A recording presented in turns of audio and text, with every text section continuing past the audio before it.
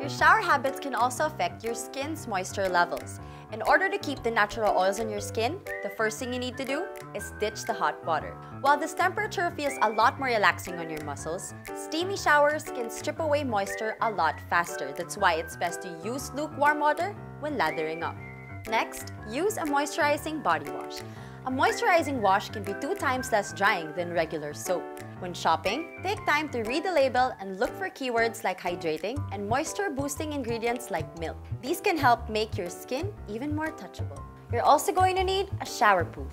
Compared to a loofah or a bath glove, these are soft enough for daily use and can very gently help you get rid of dry, itchy flakes on your skin. Once those flakes and dead skin cells are gone, your skin can lock in moisture from your lotion a lot better. And here's my last tip.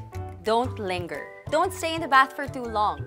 Always keep your showers and baths between 5 to 15 minutes only to prevent over-drying your skin.